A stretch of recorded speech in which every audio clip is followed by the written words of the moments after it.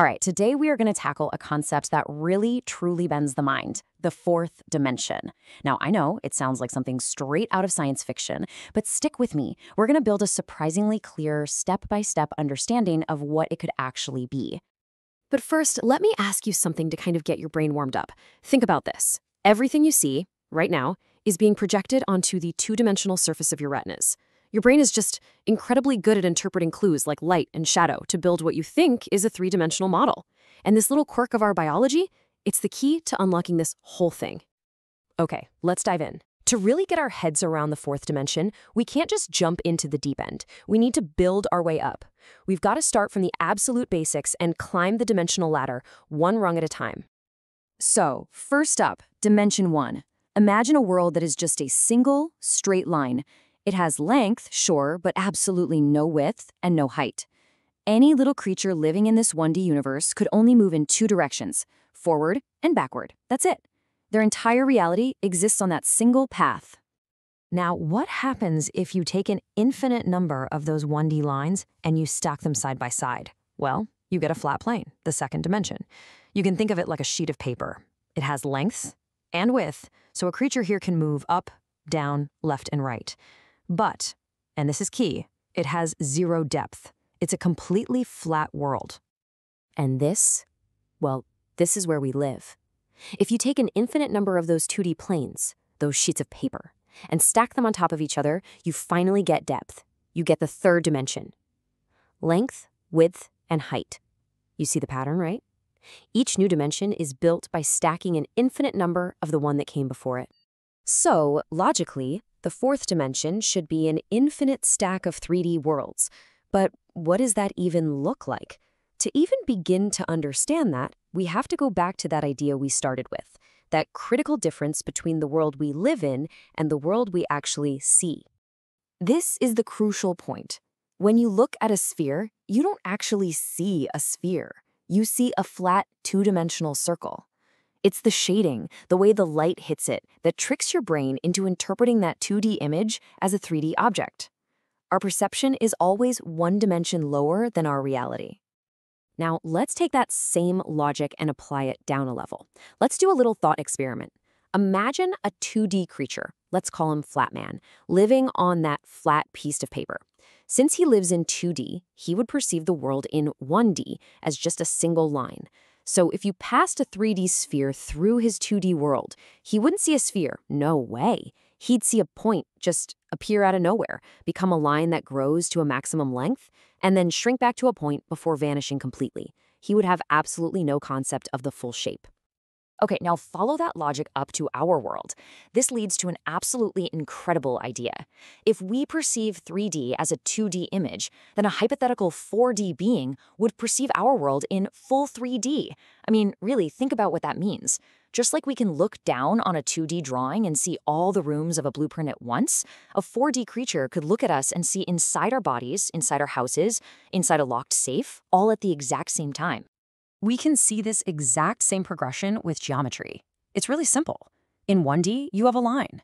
Now, connect 4 lines at perpendicular angles, and you get a 2D square. Great. Take 6 squares and fold them up so all the sides are perpendicular. You get a 3D cube. So what's next? Logically, you take 8 cubes and connect them so that all their adjacent sides are perpendicular, and you get the next shape in the sequence, a tesseract. A tesseract is basically the 4-dimensional version of a cube. It's a shape that follows all the mathematical and logical rules that we've been building up. You see, the problem isn't the math. The problem is our 3-dimensional brain. We can describe it, we can understand its properties, but we just can't truly visualize it. And that's really the fundamental barrier, isn't it? Our minds are built for a 3D world.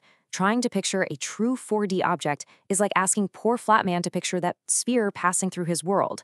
It's simply outside the limits of our perception. Now, this is the point where a lot of people's minds jump to a familiar concept. You know, if we can't picture a fourth spatial dimension, then maybe it's something else we already know.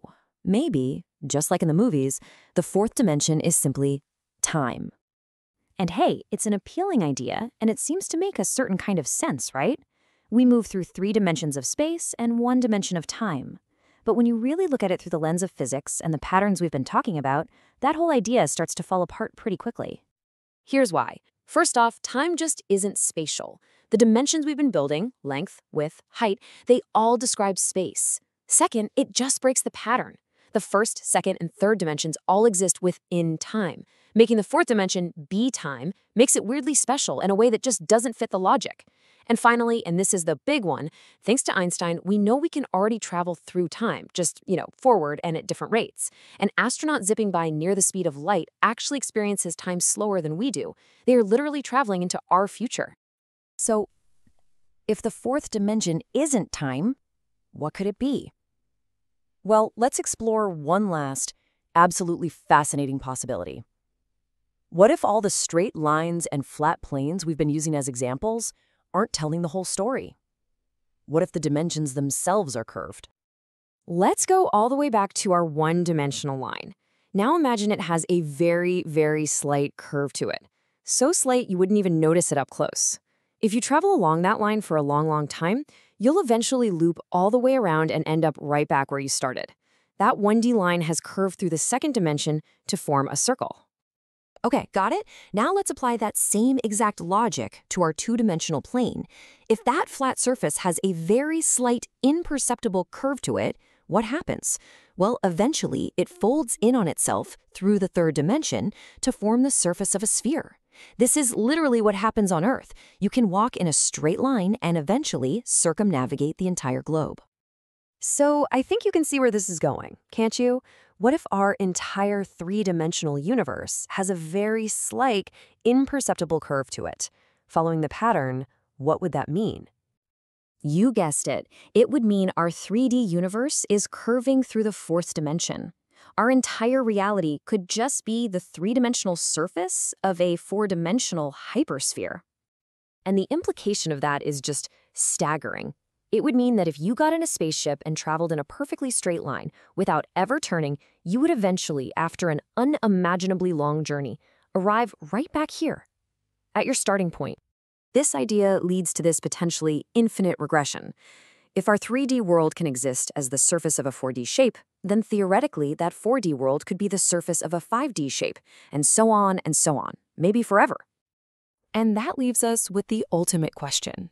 We're pretty sure nothing can be truly infinite in the physical world, so where does it end? Is there a final, ultimate dimension?